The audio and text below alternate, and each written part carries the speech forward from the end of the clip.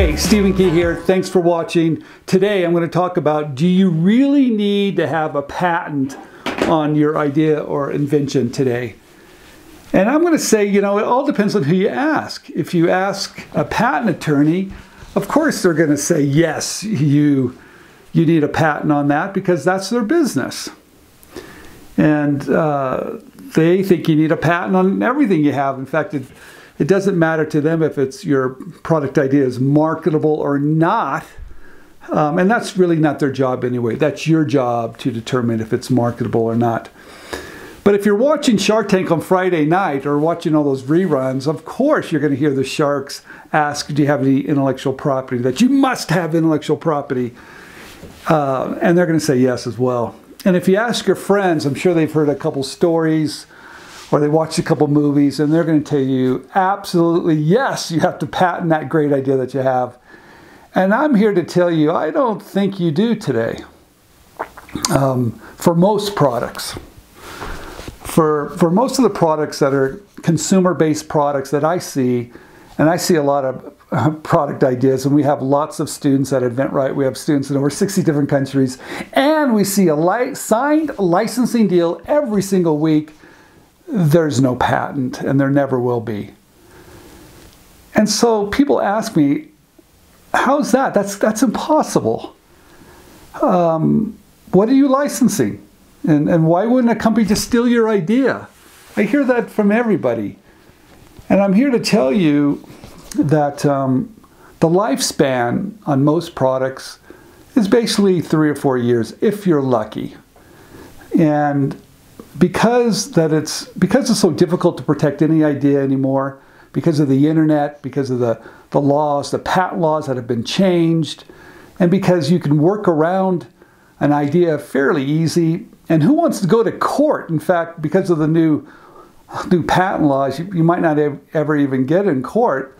So why even bother, right? I mean, but this is what's happening. Companies do need ideas.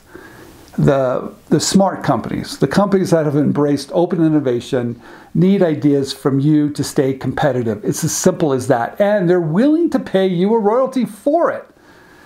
That's why they're not out there like stealing your ideas, because once they do that, the doors close. And because of social media today, stealing ideas, it's just it's not a smart thing to do. So companies need ideas.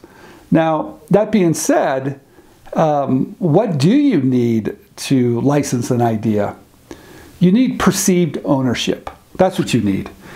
And that can come in a few different forms. And so I'm here to tell you, you need to really understand this. And I wrote a book on this topic of perceived ownership because this is what I've been seeing for years and years and years, is that you don't need to own anything, but you need to have perceived ownership. And that usually allows a company to feel warm and fuzzy. So I wrote this book. It's called, here it is. James is going to put it up on the screen. Sell Your Ideas With or Without a Patent. And what's really amazing about this book, I get invited to speak at the USPTO, that's the United States Patent and Trademark Office, quite a bit. And they always ask me to bring books. And one of the books I always bring is this book. Now, that's pretty ironic that they would allow me to talk about that you don't need a patent in most situations, but they do, and they understand that I'm probably right. And 97% of all patents never recoup the money it costs to file them. That's right, 97%. So what is going on out there? Well, people are filing worthless patents. So it all comes back to perceived ownership. And that's why I wrote this book, because I want to give you the most current information and give you that advice that you can take and go forward. So I'm telling you, if you really want to get in this game, and if you really don't want to spend a lot of money, and you want to license your ideas, you have to get this book. It's not that expensive, and trust me, no one ever makes money selling books, but you have to have this book, because this book is going to do a couple things. The first thing it's going to teach you is about perceived ownership, and it's going to show you how you do not need a patent to license an idea. Like I said, most of our students, 99%, of all the students that we see get licensing agreements at InventRight, there's no patent.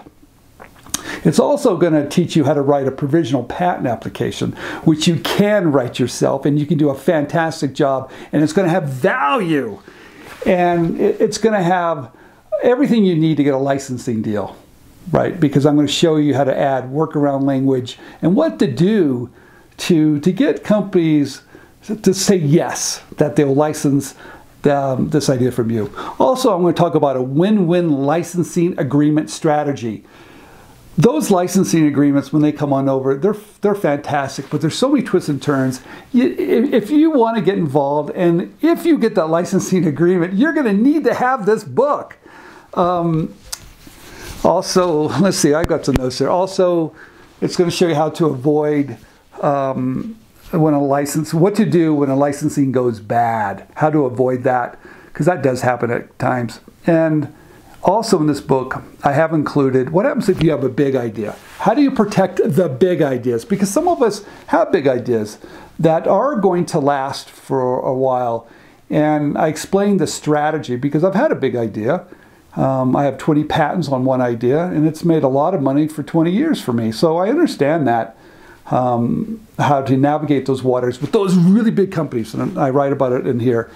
And also, when you decide that you do want to work with a patent attorney, how can you work with a patent attorney so you truly get the value from your patent attorney? From billing to make sure they're doing the work that's correct and making sure they're doing everything you need to get that patent issued and not just pay their bills. So anyway, Stephen Key here. I just want to go over a couple things. You need to get the book. Hopefully you've read One Simple Idea. It's up here on the shelf. But if you really want to do a deeper dive, get the book. You'll absolutely love it. Stephen Key here. Educate yourself. Thanks. Hi, this is Stephen Key, and I just want to thank you for watching InventRight TV. We're here to save you time, save you money, and show you how you can bring your products to market through licensing. So please subscribe down below, click on the button, and tell your friends. Thank you.